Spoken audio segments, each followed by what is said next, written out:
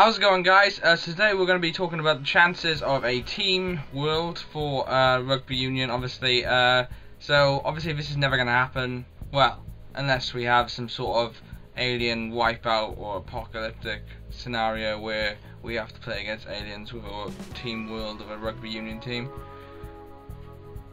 But the chances of that's not going to happen. So, so basically I gathered, I gathered one player from every nation from the top 20 teams. So here's the top 20 list. As you can see, New Zealand, England, Ireland, and all the top 5 and stuff. And then we go out then of the top 10, which is Japan, Georgia, Tonga, and then goes all the way to Russia and Spain and stuff. So I had to pick one player from each team and try and make a rugby team out of them. And yeah, so obviously we've got the 15 players to start, and then we got the other 5 players which will be on a bench. Right, so our 2 props, number 1 and 2, we have an American called Eric Fry. You've probably seen him before. He's played in the Rugby World Cup and many other tournaments of America. And then we got number 2, which is John Zabala. I think that's how it's said. He plays for Spain, and I don't know what club he plays with, but I think it's a professional club. He's the one of the most successful Spanish rugby players there is. So yeah, so not a bad start. I thought anyway, and moving on to the next ones. We've got number 3 then, which is Mario Segario. He's recently signed for Munster. He's the Uruguayan, so I thought may as well put him in. He is currently one of the most professional Uruguayan rugby players, as I know of anyway. There hasn't been many of them, so it's quite a good achievement for the player, and yeah, that's why I picked him as the main Uruguayan to be in the team. Then we got Ibn Etzebeth. I think it's Etzebeth or Etzebeth. As our number 4.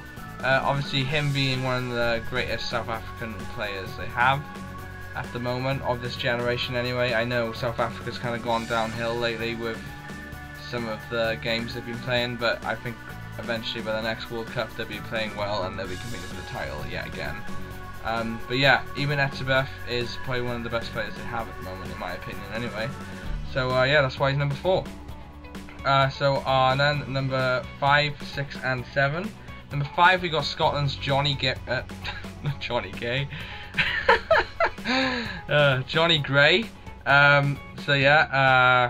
The reason I picked him was because I needed, well, bear in mind it's actually pretty difficult to get every player in a position for the Team World. But yeah, Johnny Gray is a very good player, and yeah, also brothers with Richard Gray, who is another good player, so that's why he's number 5. Obviously, me being Welsh, I wanted my captain in it, and that's Sam Warburton. Some people have mixed views on this, with him being the captain of the Lions as well, but I thought he really is a good player. He hasn't had good form lately, but when he's on form, he's an amazing player. And I thought he should be the one Welsh player to go in the team. Number 7 then we got Mamuka Gorgodze. He's the Georgian captain. You've probably seen him in Rugby World Cups if you've been watching all the games. He's a very good player. He's playing for Toulon or Toulouse. I think it's Toulon. But yeah, very good player, very talented, and probably one of Georgia's best players. So moving on to the next ones, we have number 8, 9 and 10. Number 8 I picked Jamie Heaslip, good Irish player, a lot of experience, and he used to be captain for Ireland as well, so you kind of got the captaincy and to be able to control the game there as well. Number 9 then we have Khan Fotualihi. He used to play for the Ospreys. I think he now plays for Northampton, unless he's moved. That's the last time I checked up anyway. The Samoan, very good player, scrum half, very experienced, played a lot of games in the Rugby World Cups and other tournaments, and good player to be on Team World.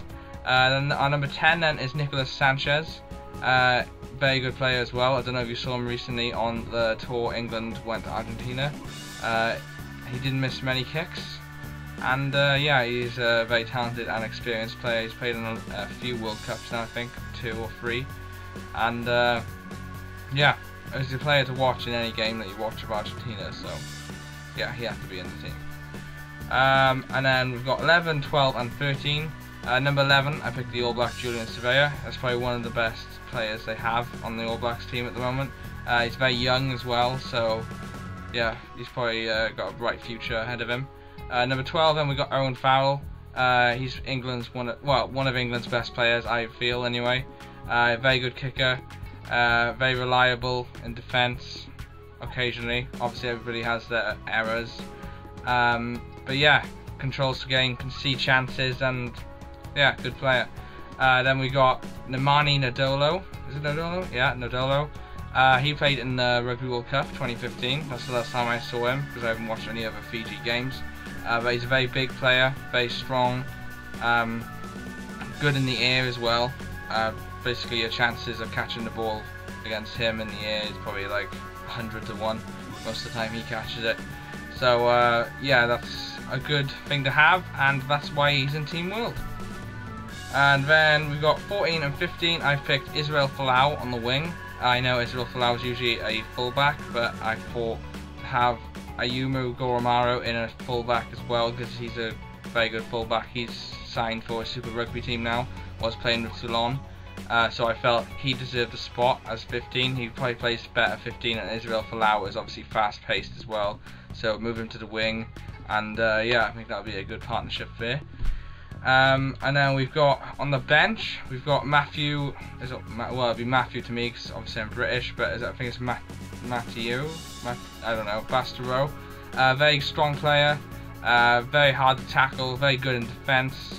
So yeah, good player to have on the bench to come on, say 60 minutes, and yeah, destroy people. Or in this case, aliens.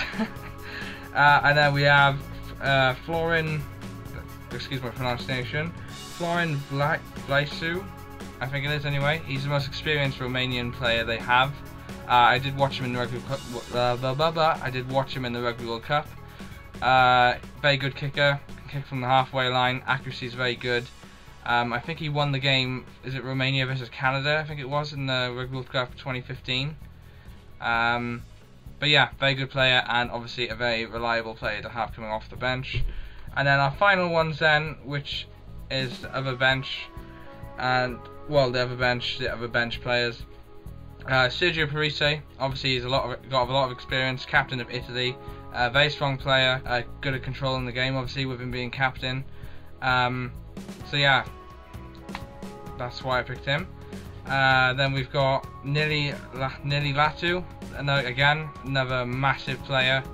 The chances of tackling him when he's full on running is very, very low, and yeah, that's why he'd create chances and run at people, and yeah, that'd be a good player to bring on at say 60-70 minutes. And then our final one is Yuri Kushnerev. He is Russia's top player at the moment. I don't know what position he plays. He's a kicker anyway, so I'm guessing 15 or 10. But yeah, he's their best player. I don't know much about him. Sorry if there's any Russian fans there.